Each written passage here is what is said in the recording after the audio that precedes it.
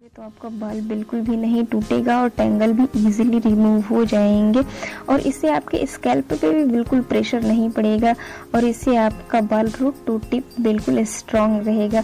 तो इसके लिए आपको धीरे धीरे ऐसे ही कॉम्ब करना है, जैसे मैं आपको वीडियो में दिखा रही हूँ।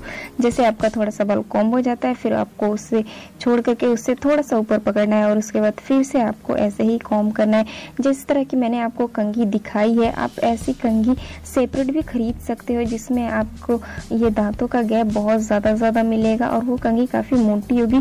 तो उस तरीके की कंघी आप ले सकते हो। अभी मैंने वीडियो की स्पीड बिल्कुल नॉर्मल रखी है ताकि आपको पता लग सके कि आपको कितना धीरे धीरे और कितना पेशेंस के साथ कॉम्ब करना है। और जब भी आपको टैंगल नज़र आए तो आप उसे, अगर आपका ज़्यादा टैंगल हो तो आप उसे हाथों से रिमूव कर लो, अदरवाइज़ आपका टैंगल कम हो तो आप उसे धीरे धीरे कंघी की हेल्प से ही रिमूव कर लो। आपको बहुत ज़्यादा हार्श होने की ज़रूरत नहीं है अपने बालों के साथ।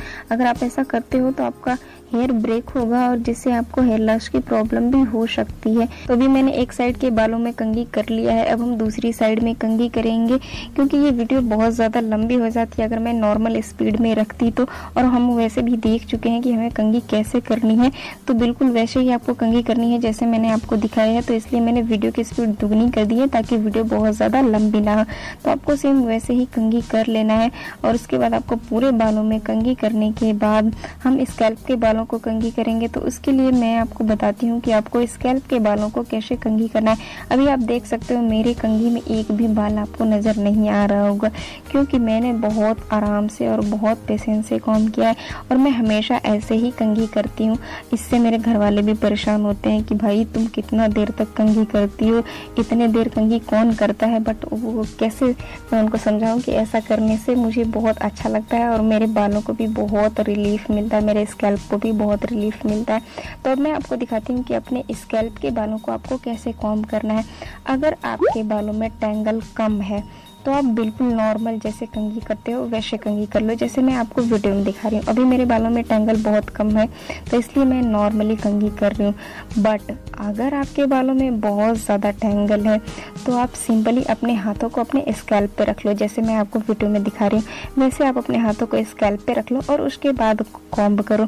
ऐसा करने से जो आपके बालों की टिप है उस पर बहुत ज़्यादा प्रेशर नहीं पड़ेगा और आपके स्कैल्प पे भी बहुत ज़्यादा प्रेशर नहीं पड़ेगा, जिससे आपके बाल टूटेंगे नहीं, हेयर फॉल नहीं होगा। कंघी करते वक्त नॉर्मली हम क्या करते हैं कि सारे बालों को एक साथ लेके कॉम्ब करने लग जाते हैं, वो बहुत गलत चीज़ है। अगर आप एक साथ सारे बालों को लेके with the little problem that is not gonna snap back into shape like a rubber band can. That is why doing this, it can cause you breakage, brittleness, thinning on the hair. So the best practicing here is to always apply a leave-in conditioner or hair oil or conditioner if you're gonna brush your hair wet. And when it comes to air drying, I usually let my hair in a microfiber towel for 50 minutes to speed up the drying process, which always works and it is the most gentle way. My hair is almost dry.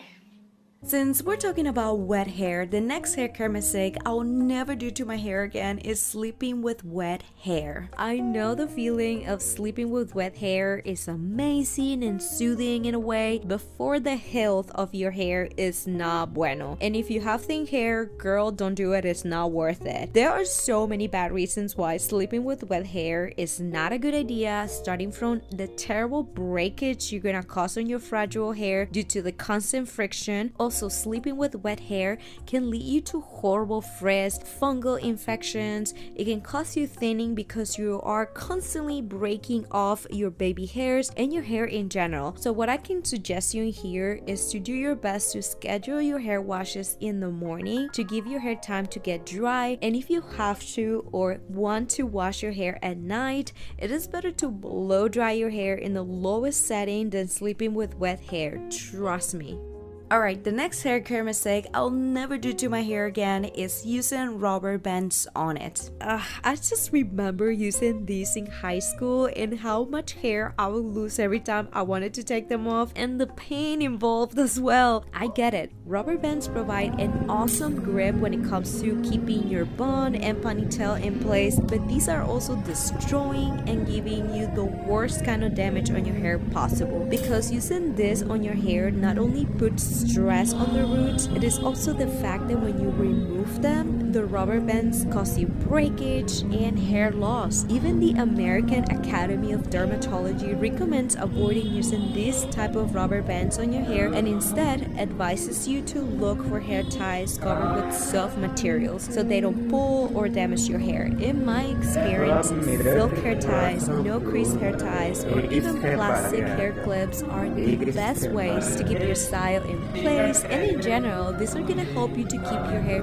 super healthy and very long. Alright, the next hair care mistake I'll never do to my hair is showering without covering my hair. Allow me to explain this. I don't wash my hair daily, but I do take daily showers to clean my body. And a lot of times, I used to just clip my hair up and shower in this way. And you might be wondering, Dodo, what's wrong with that? Well, when you do this, the steam from the shower is literally dehydrating your hair because the steam is lifting the hair cuticle, allowing all the moisture in your hair to escape. And as a result, your hair is more prone to be frizzy, puffy, and dry once you get out of the shower. I started noticing that every time I was doing this, I would hop in the shower with soft, glorious hair and then get out with tons of flyaway, super rough hair. Not good. So here's how we fix this. From all the things I have used to cover my hair in the shower, so far microfiber hair towels are literally the best in preventing this and for protecting your hair from those amazing steaming showers that we all love, but they're not good for the hair because in this case, it is the fabric that ends up absorbing all that, not your hair. So just make sure to cover your hair a few minutes before you turn on the shower or hop in the shower to keep your locks shiny and soft after. The next hair care mistake I'll never do to my hair again is leaving oils for longer than 1 day. When I started my hair care journey, I thought that the longer you leave the oils, the better, but I was wrong in this.